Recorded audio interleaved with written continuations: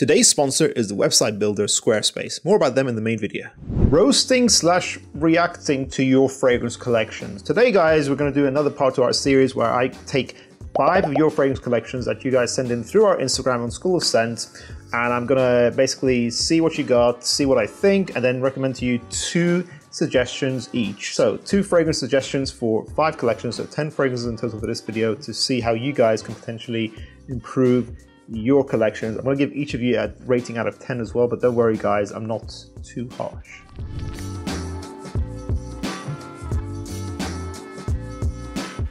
So first of all, we have Juice Stop, who has sent in a fantastic photograph. The photography here is beautiful. I can tell he's a sneakerhead as well. If you look at the background, I think this is beautiful. And it's not a huge collection, but I think it's got some solid pics here so far. Because of the quality of the photography, I'm gonna give you a 12 out of 10. You're doing really good so far, bro. And honestly, I think you have a good, well-rounded collection. You have something for date night, like tuxedo. You have some nice signatures like Bleu de Chanel, YSLY, even Oud Wood is a great signature as well. Clubbing, you might be lacking a little bit. I guess Elixir can work, but Elixir is very stuffy. I feel like it could be a bit too intense for the clubs, although it can work in the really intense cold weather, let's say. But I would say maybe get something that's a little bit more balanced for the clubbing scenario. I would recommend to you Valentino Uomo's Coral Fantasy, which is a fantastic fragrance I picked up recently. It is fruity, fun, loud, ambery, sweet perfume that's very well balanced. It's technically a tobacco scent in this note breakdown, but I don't really get much tobacco. I just feel like it's a very mass appealing bubblegum DNA, but then made a lot more modern. It's a lot more fruity. The apple is really prominent here. I kind of feel like it's Tommy Hilfiger's Impact Intense, made more fun and lovable. So this is a great clubbing scent in my opinion for modern times. It's a nice new suggestion I can give to people. Or another clubbing suggestion I can give to you is Resala's Arabian Oud, the fragrance I got put onto by Michelle, Curly Fragrance. And this one smells so amazing. You will get compliments with this one. Loud, beastly rose and oud perfumery. It's Middle Eastern, which is kind of a style you seem to like in your collection, but it has this really interesting chocolate note in there, which puts a nice twist on it. So it's a really sexy, loud fragrance that I think would work really well in loud environments for you also. So check out those 2 fragrances, bro.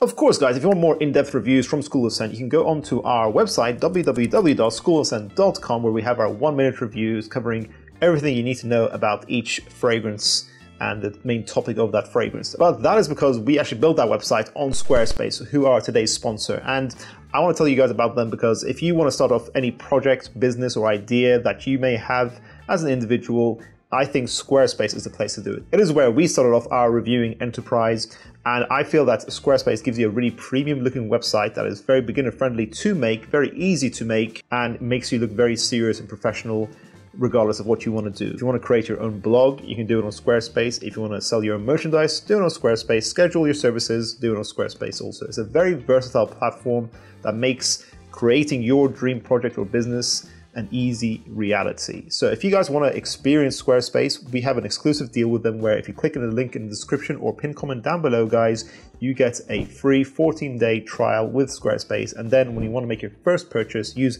code School of Scent at checkout to get 10% off your first purchase from Squarespace. Thank you so much to Squarespace for sponsoring this video. Let's continue. Next up, we have Leonardo Diamenti, who has a beautiful picture as well. The photography is fantastic today, guys. 14 out of 10. Love it. It's beautiful. Beautiful collection. The message from Leonardo says, "Hi, Omar. I hope you're fine and healthy." Thank you, bro. I am. I hope you are too.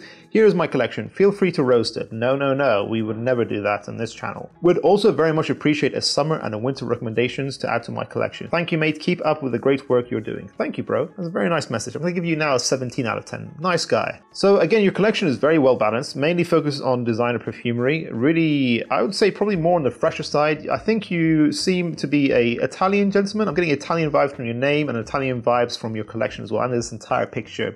He's probably just a happy-go-lucky guy living in a beautiful Mediterranean country.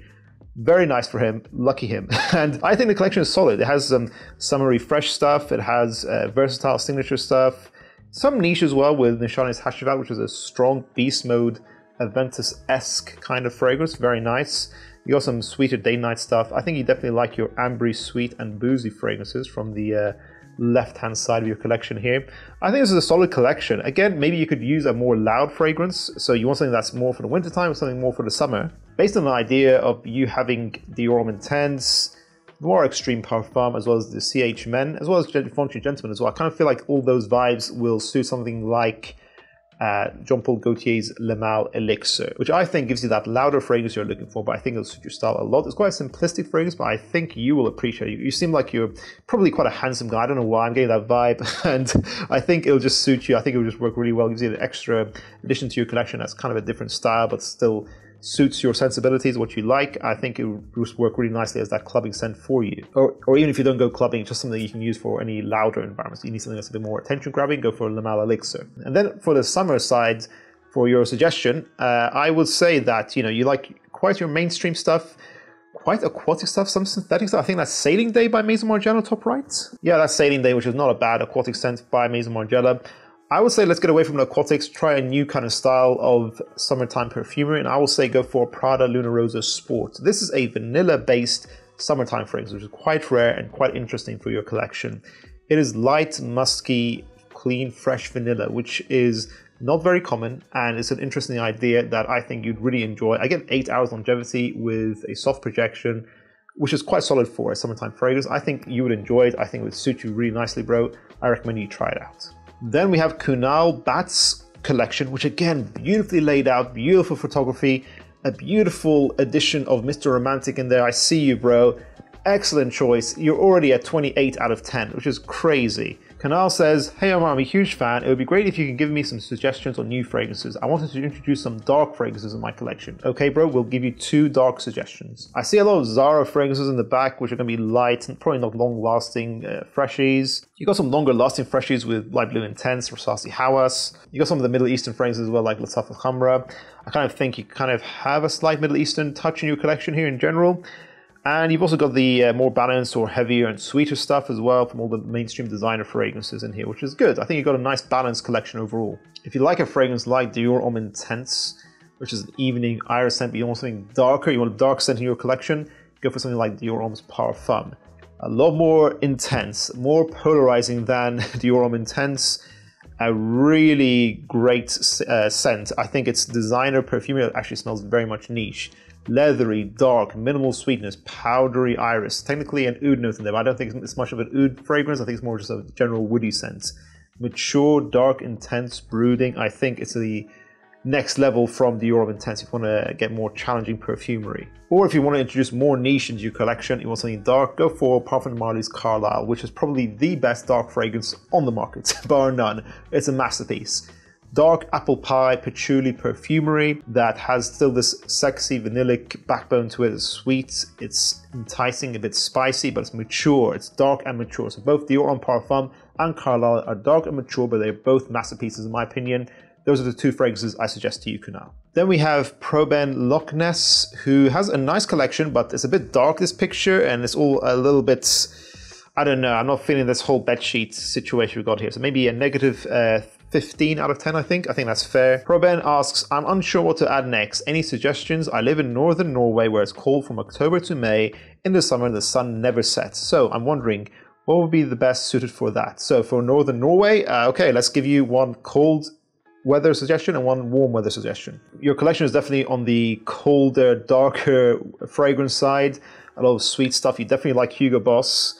And you definitely like JPG, which is cool. I think that's fair enough. I think Norway is mainly a cold country, so I understand that. It's a very nice collection, definitely designer mainly, but it's nice that I see you on the top right started to enter more into niche. It's sort of like you've just entered into there recently, which is cool. I see you've already started your Parfum de Marly journey with Leighton. I would say go for Parfum de Marly's Percival as your warm weather pick. I think this might be the best summertime fragrance from the brand.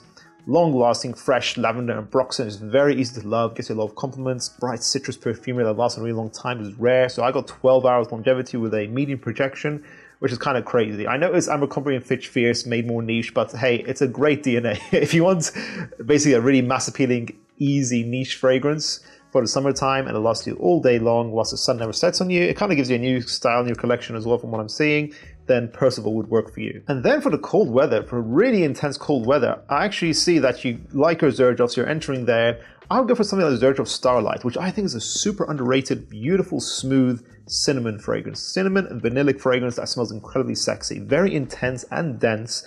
great for the cold weather. It has this beautiful niche quality to it as well, of course, great performance, at least 10 hours. I think it would be a really sexy and elevated cold weather scent that would really stand out from the rest of your collection.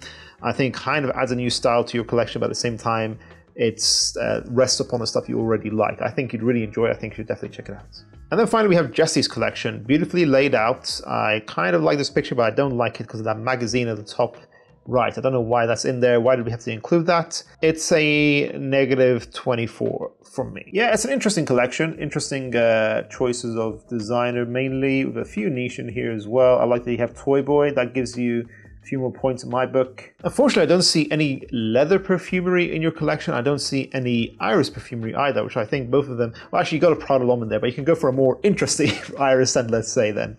For my leather suggestion, I would say go for Floris's Leather Oud. To me, this smells like a very nice, smoothly done signature leather and oud scent, sort of like they took Dior and Parfum, made it more easy to understand and a bit more niche. It smells very high quality. I think there's definitely real oud in here and lasts a really long time, over 10 hours. Check it out. And for an iris suggestion, I see you got Prada L'Homme there. I'm not sure if that's the low or the original, but hey, if you like Prada L'Homme, go for the better version of it and go for Prada L'Homme Intense, which in my opinion is the best out of the entire line, but the entire line is great in general. Prada L'Homme Intense is dark, leathery, but not an intense leather, so I kind of feel like it's a different kind of category. I think Leather Oud is definitely more of a leather scent, more of a traditional leather scent. I kind of feel like the leather in Prada L'Homme Intense kind of a supporting character to that dark, powdery iris, which is very elegant and still a bit playful. It's a great, elegant evening scent, great way to introduce more iris into your collection. And that concludes this video, guys. What are your thoughts on the suggestions I gave out today? Do you think I was fair with my ratings? I think I was a little bit all over the place, actually, with the numbers I gave today. But yeah, let me know, guys. If looking at these collections, would you have suggested something else? Let us know your thoughts in the comments down below, guys. If you guys enjoyed this video, make sure to check out our previous video on roasting/reviewing fragrance collections. I'll see you guys in the next one. Bye.